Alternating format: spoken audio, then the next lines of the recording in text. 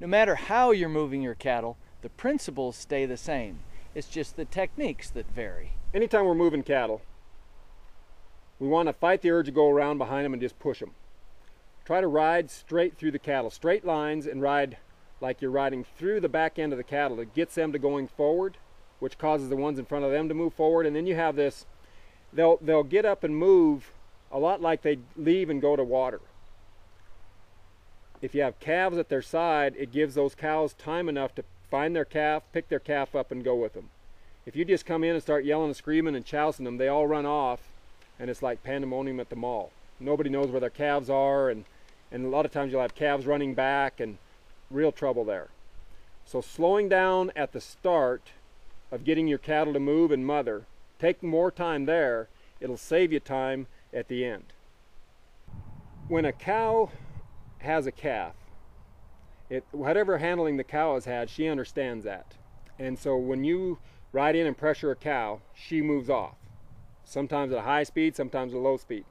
But the calf, he hasn't been trained. And so a lot of times we'll unmother the calf from the cow because the cow responds and leaves her calf. So the first time I get contact, or if I get a chance, I will try to teach that calf to move just like his mother. And just a little bit of time, 30 seconds, a couple of minutes spent moving a calf, teaching him to take pressure from the left side, the right side, move off straight, stop, turn, all those things that the mother already knows or should know. That'll be real rewarding in the future when you're handling those cows and to keep them mothered and paired up. I like being horseback, and I like using horses with cattle. I ride a lot of colts, and the main things I try to get for working cattle low stress. I'm not talking cutting horses here or roping horses or anything like that. Just moving cattle in a low stress manner. The first thing is have that horse calm and relaxed. If you can get your horse to stand still with his head level without swishing his tail, the cattle will settle and relax. But if he's jumping up and down and whinnying and trying to go back to the barn or whatever, you're going to have a hard time settling those cattle. The next thing is he just pretty much has to be able to go straight forward, stop in a straight line, back up. Now that's real important to be able to stop and back up, because that's how we take the pressure off. We move into cattle, we back our horses up and take the pressure off. It's nice to be able to turn them real precise, so you can always keep that distance that you need to maintain the proper flight zone or the pressure zone. And you also got to get to where you can get to the balance point with the horse's head or shoulder or wherever you need it to be. The horse just allows you to be in position a little quicker, a little easier, and a little more precisely than you would be on a four-wheeler. Anytime you get a horse out of a trot, you're probably going too fast working cows. And that goes against the grain of a lot of folks. But working cattle correctly, you're going to be at a walk or trot most of the time. And the trot would just be to reposition yourself around a set of cattle. Now, if you want to lope to a set of cows, that's one thing, but you have to slow down when you get there just like you would on a four-wheeler. Let the cattle know you're coming, see how they're going to respond. You don't want to just flush them with a horse or a four-wheeler. So when you do that, I still make the zigzag behind the cattle when I'm working on horseback. When they start going the direction I want them to go, I tend to move out away from them, out to the side where I can control the front from a distance. So it's really not any different. The main thing on a horse, you're not causing noise. And noise is one of the most distracting things to a cow. So that's one reason I try to stay as far away from them with a four-wheeler as I can.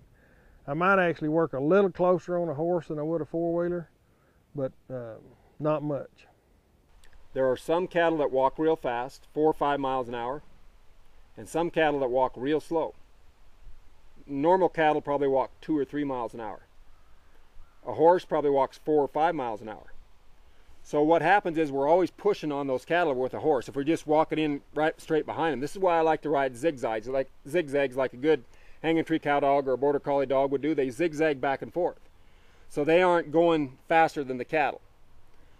When we push those weak cattle, like a foot rot animal that we'll have a lot of times have to move somewhere in a herd, or a weaker cow, when we keep pushing on her, pretty soon she either gets mad and starts fighting us, or she just quits and lays down, and it's just not a good situation.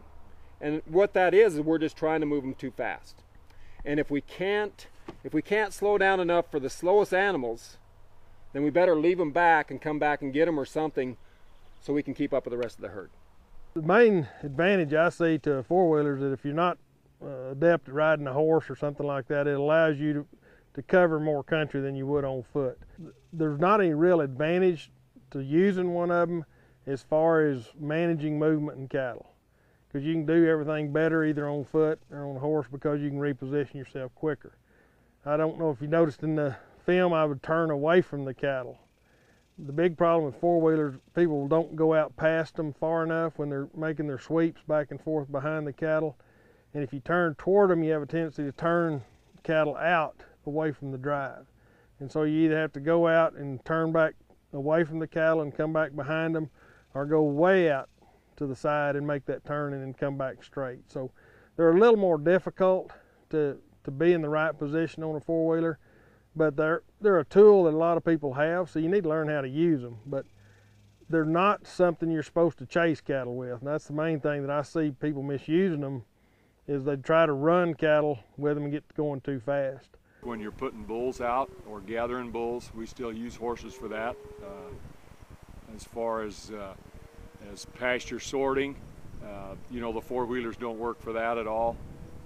So horses are still a real advantage there.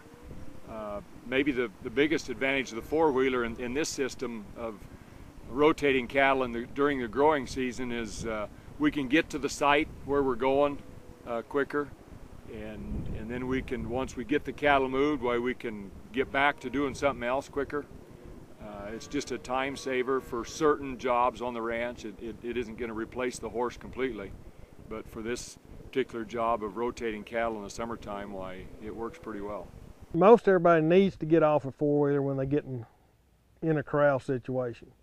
Once the cattle come in out of a pasture or a large trap area or water lot or whatever you want to call it, you probably need to get off of it. Otherwise you wind up making too many moves and too much racket.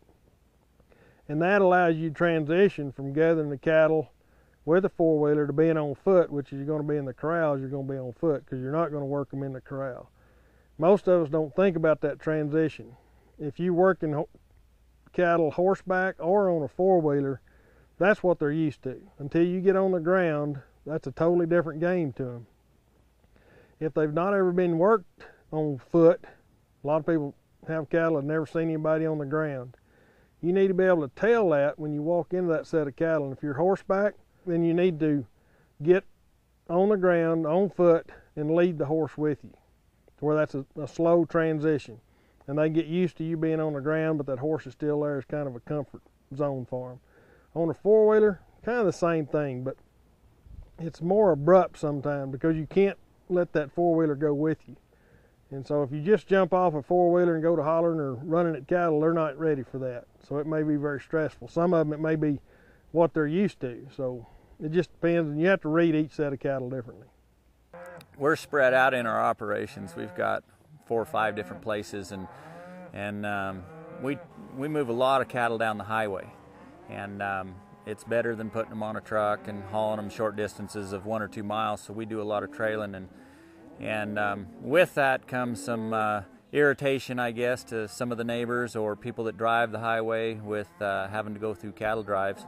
So we've over the years learned that it works better for us. We probably use one extra person to move cattle, but our cattle, we try and move down one side of the road. We put a lot of horseback guys up the side and keep the cattle moved to one side. And there's always a side that cattle would rather walk up, whether it be the right side or the left side, but it kind of depends and on where we are, and kind of depends on how many driveways we got to go by or how many gates we got to go past. So we send people ahead, but we always keep riding the sides of the cattle, keep the cattle flowing, keep them spread out. It sure makes for good neighbors when we don't all just sit in the back and tell stories and let those cattle bunch up and take the risk of getting a car dented or something like that. So traffic is a big thing that we have to deal with, so it's easier for us to get those cars through the traffic. We'll ask them to move to the other side of the road. We'll hold up some cars while some cars cleared. So it is you're kind of doing a traffic deal and you're moving cattle at the same time, but we get along pretty good with the neighbors and have gotten along real well in the past, and we keep those cattle moved out to the side for them.